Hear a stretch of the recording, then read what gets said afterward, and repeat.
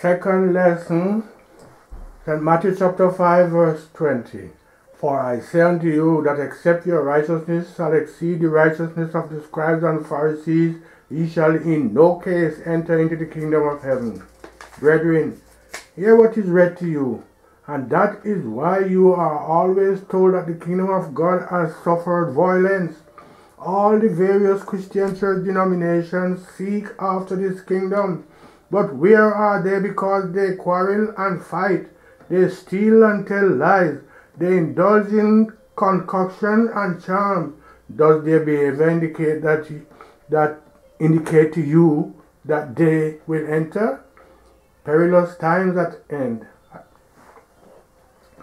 A member of church denomination may decide to withdraw from his denomination because he feels that it is no more good for him, and so he joins another denomination from where he backslides after some years.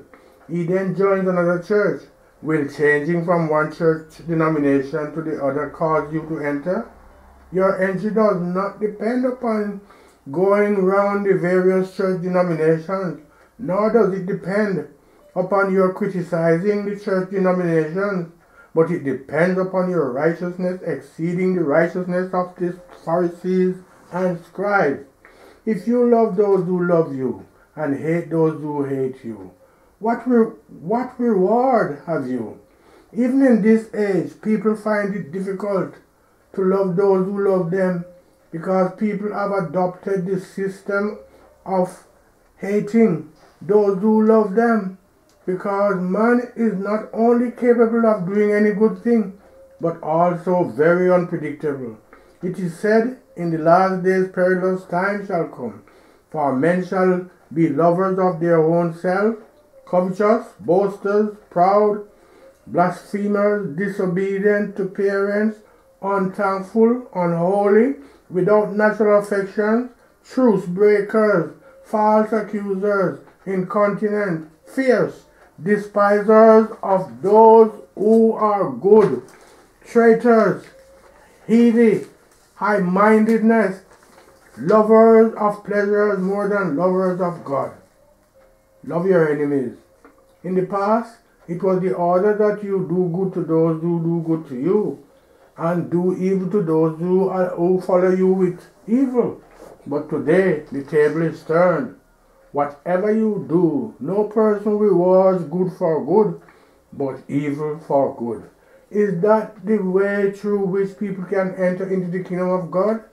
In this age, the person who eats your food and enjoys your wealth is the person who opposes you and cuts off your head. Do what you may to him. He will not appreciate it, but would rather plot evil against you. Brethren, you should realize that this is the final era, because all the words of God spoken and written are prophesied, and prophesied have now been made manifest. And it is indicated that when you see all these things, you should know that the end has come. The Son of Man is now on earth, the Father is on earth, and the Holy Spirit is also on earth, and that is the kingdom of God. And whoever will humble himself like a little child, he is the greatest in this kingdom. That is why you have been taught to be humble and meek, to enslave yourself to every person, to accept to be stupid in the matrimonial home and at the office. Allow people to cheat you and oppress you. Do not mind it. Appear as if you are foolish and ignorant, so that you may be wise. Accept whatever names you are called, whether they call you a thief, an nonentity, a madman, a witch, or an apparition, but continue to serve God in the kingdom. Count everything but loss. Yesterday you were a man of valor and courage, and as powerful as the elephant. Every person who saw you was dead with fear, because if you had a chance, you would knock him down and batter him everywhere. and squeeze him to death. But today, because of this kingdom, you have become not only a simpleton, but a weakling. In the past, you were a great wrestler, a champion in games.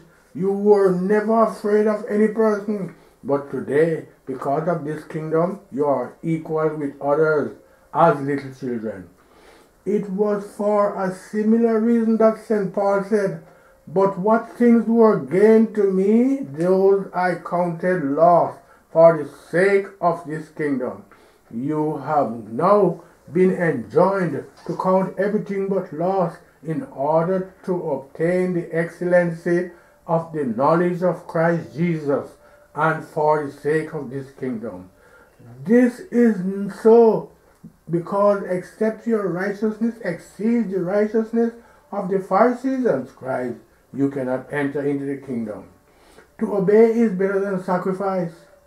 Humility does not consist in your kneeling down here alone, but also in obeying implicitly the instructions of God, doing those things you are asked to do, and refraining from the acts of sinfulness, accepting to serve Him by day and by night, all the days of your life, without arrogating yourself to any important position, but adopting the position of a slave.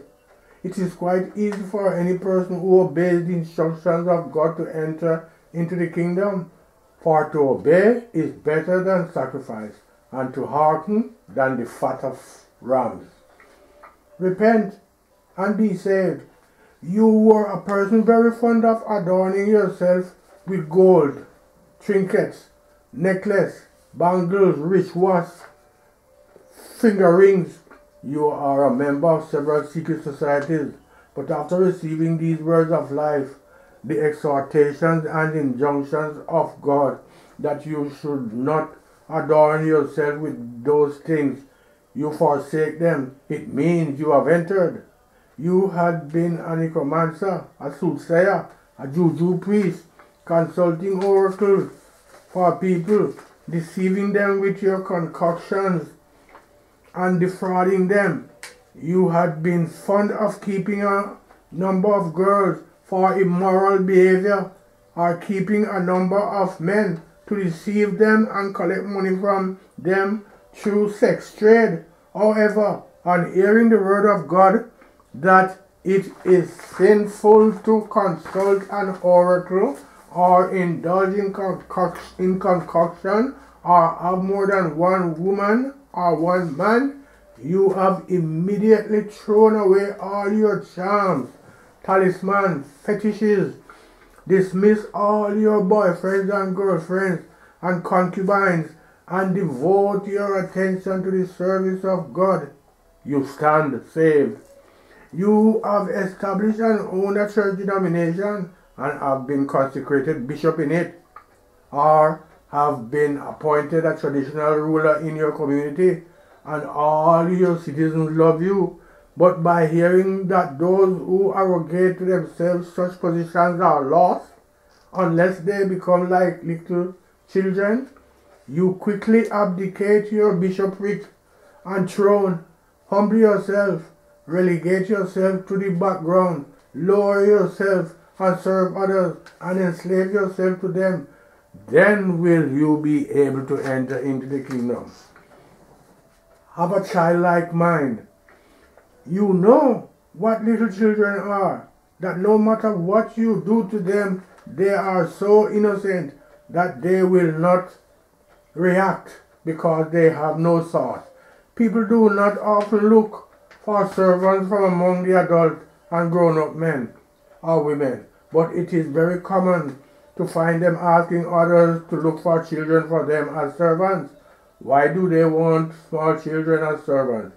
Because the children will fetch water, sweep up the floor, and dust the furniture, undertake manual tasks, and carry out feces. All of us sitting here are looking for children as servants. If a full-grown person presents himself before you that he wants to work for you as a servant, you will measure height, and then tell him to go, for you will not find job for him, because he is too big to be a servant. From his appearance, his looks, the type of dresses he puts on, and the way he talks to you will cause you to realize that his stay in your house will involve many more things, and if care is not taken, he will take over the administration of the house from you, and may even seduce your wife or daughter and make away with your valuable property. All of us are looking for little children, and God himself is looking for little children. If we could humble ourselves as little children, then we would be the greatest in this kingdom. You may accept to walk in the rain, walk barefoot, knock your head on the ground, sweep the floor in your house or your place of work. You do not look unto any person, nor quarrel, nor fight, nor begrudge any person. If you behave in this way, you are the greatest in this kingdom.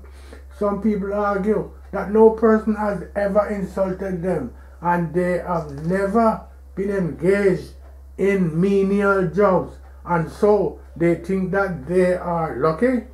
But there are some others who are of the same grade, age, educational attainment, and yet stoop down to help small children carry their buckets at water taps. We shall now have the golden text read to us. Golden text, St. Matthew chapter 18 verse 4. Whosoever therefore shall humble himself as this little child, the same is greatest in the kingdom of heaven. Brethren, have you heard what is read to you? The implication of this statement is that the kingdom of God does not require money or educational qualification or wealth or position in life. That was why our Lord Jesus Christ said, among them that are born of women, there are not risen a prophet greater than John the Baptist. Notwithstanding, he that is least in the kingdom of heaven is greater than he. The great should be servant. He also said of the princes of the Gentiles, exercise dominion over them, and they that are great exercise authority upon them. But it shall not be so among you. But whosoever will be chief among you, let him be your servant, even as the Son of Man came not to be ministered unto, but to minister and give his life a ransom for many. The kingdom of Jehovah God and his Christ requires humility. Somebody who is not puffed up, who abases himself and condescends to all men, always striving to do what is good and to look for the good of others. He accepts to serve others without looking for gratification for the service rendered. When you visit a brother's house, wash his clothes, go to the market and buy his needs, prepare his food, sweep his house, and dust the furniture. Wherever you go, endeavor to serve people in the office, at the market square. When you meet people along the street, try to serve them. Do not want any person to serve you, but rather serve others. This alone is the greatest position in this kingdom of God. He who humbles himself will be exalted. Wherever you go to, sit at the lowest seat, where you will be prepared to serve every person who requires your service without showing any tendencies to pomposity, wisdom, intelligence, but practicing the words of God you receive, refraining from theft, fornication, falsehood, quarreling, and fighting, and from all other vices. You should be prepared at all times to listen to God's instructions and abide by them. Whoever does all these is the greatest in this kingdom of our Lord Jesus Christ. Whosoever loves instruction loves wisdom.